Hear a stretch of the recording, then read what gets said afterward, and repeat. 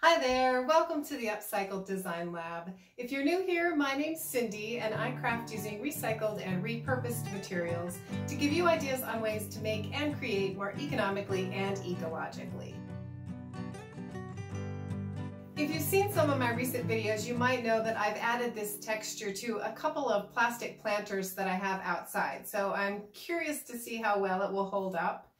But I was also curious to see if adding an adhesive would help the texture to stay on a little bit better.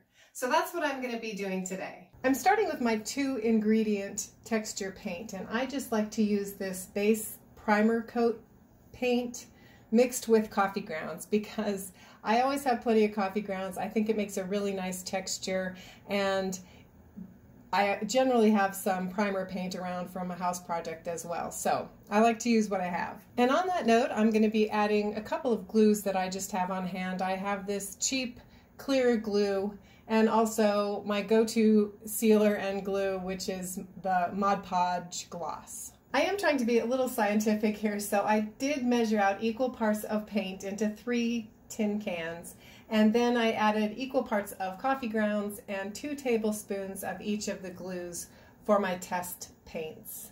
And I think I had about a half a cup of paint in each can. I decided to test all my paints on several surfaces, so I'm using some glass bottles, some tin cans, and also a plastic jug just to test out how it adheres to all 3 of these surfaces.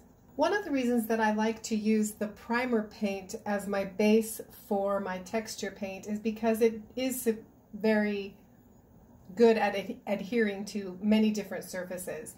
And I expect that it will adhere to all 3 of my surfaces, but I'm curious as to how to get the texture to hold a little bit better with the paint.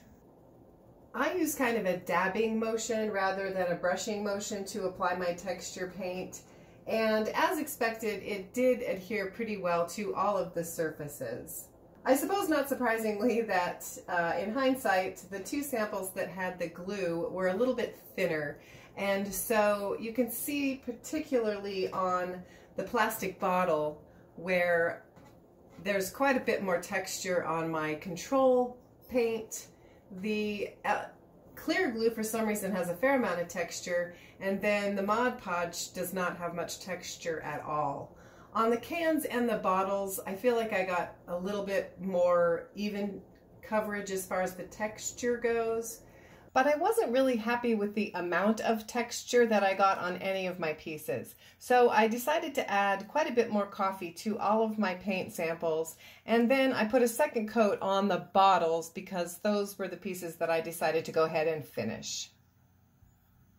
So the second coat of primer and texture are dry on all of my bottles, and it's time to find out if the glue has made any difference in the way that the texture adheres to the bottle.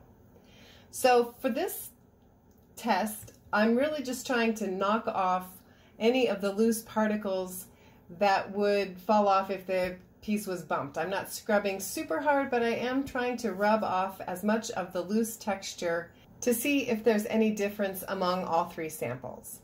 So this first one is my control sample, and it just has the texture and the primer paint.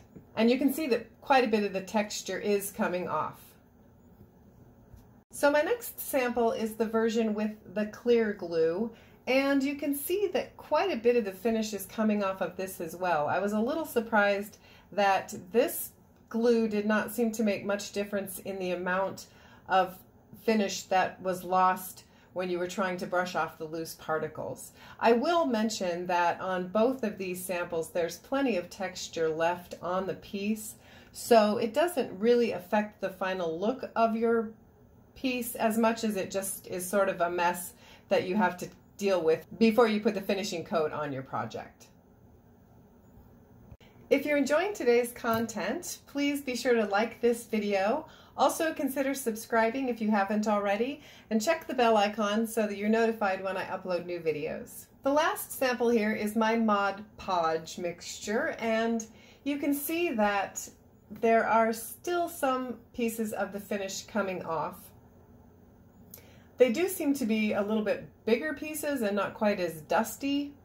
And if you compare the amounts that came off the other two samples, you can see that there is quite a bit less of the finish coming off. So I would say that the Mod Podge does help the coffee or whatever texture you're putting in your paint to stay fixed on your project a little better than the other two.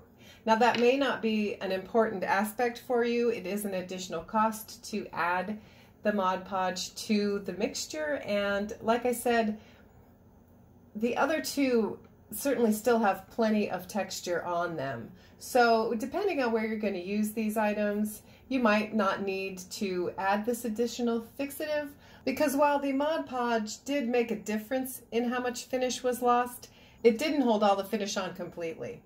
I am planning to do a little more testing on these finishes, and I want to test them outside. So I'm adding some paint colors that I've used in previous yard projects. And I should be able to keep track of the finishes because I'm color coding them here. The gold is the test paint, which just has the coffee grounds and the primer paint.